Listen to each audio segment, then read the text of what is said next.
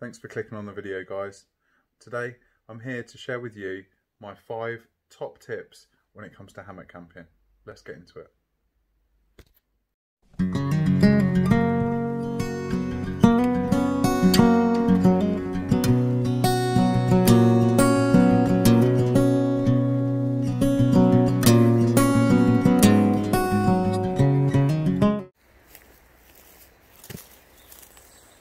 So first things first, you're going to need one of these. String it up.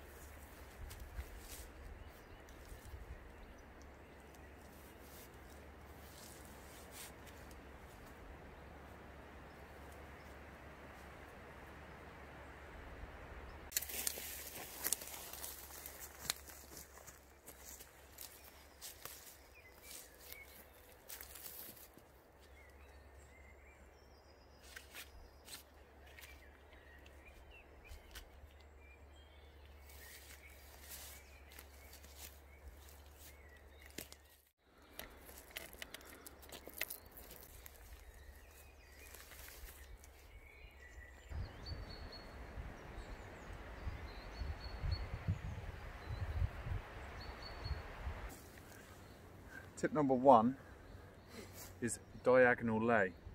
Basically, for a more comfortable sleep position, you want to lay diagonally with your head in one end, right at the corner, and then your feet in the opposing corner. And you want to spread as much of this fabric out as possible.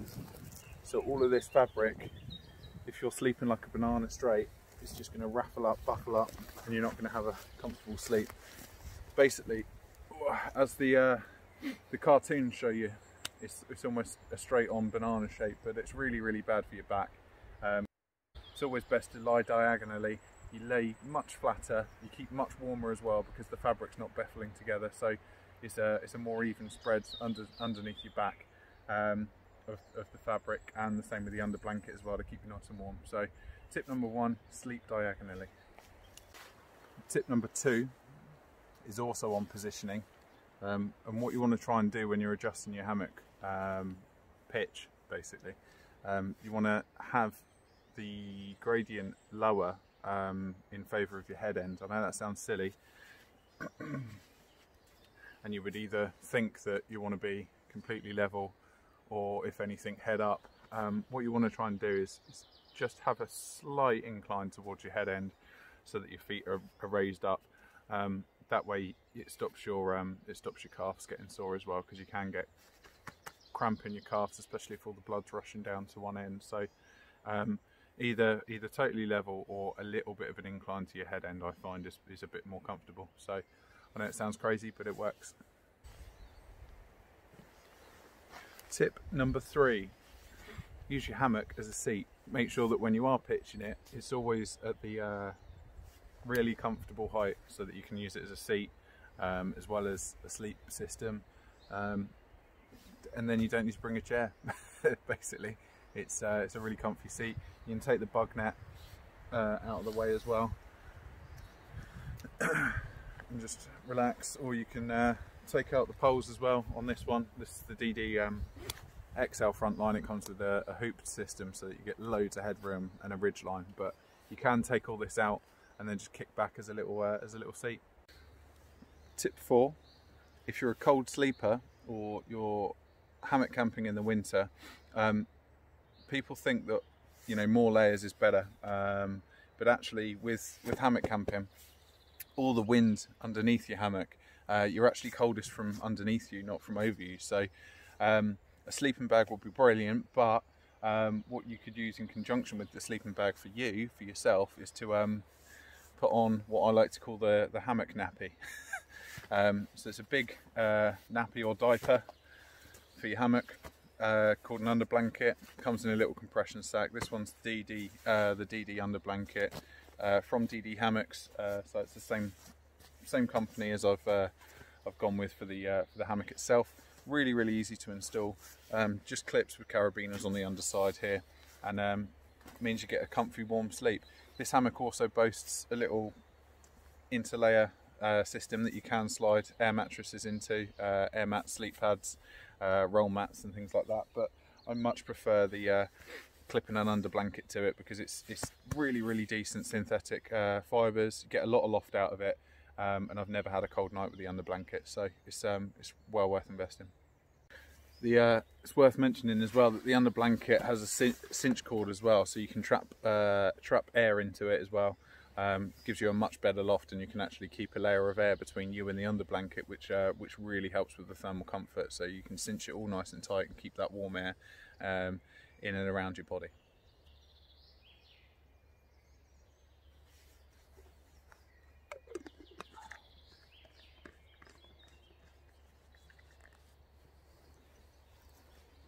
And lastly, tip number 5.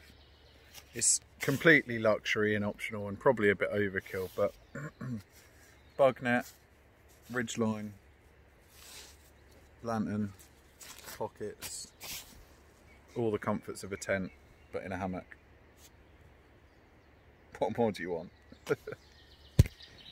Oh, and bonus tip, little glow-in-the-dark zips.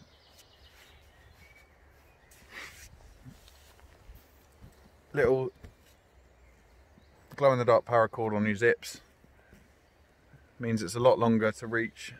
So in the middle of the night, if you need to get up for a wee, you just grab that. Saves you bending all the way down and grabbing that end. You can have them as long as you want, and they glow in the dark then. And there's one on each side. If you did enjoy the video, guys, give it a thumbs up. Really appreciate it. It really helps support the channel. Consider subscribing as well if you're new to the channel and you're into bushcraft and wild camping, and let me know in the comments as well if you've got any hammock tips, or indeed if you've learned something from this video, then hit me up in the comments as well and just tell me which of these tips are you going to use yourself out hammock camping. So yeah, that's the end of the video, guys. I'll see you on the next one. Yo. Entering the planet, we were born in 1990. Censoring the damage through the years quite precisely. Peppering the cabbage every day with new rhyme schemes. Venturing the stranded and entirely unlikely.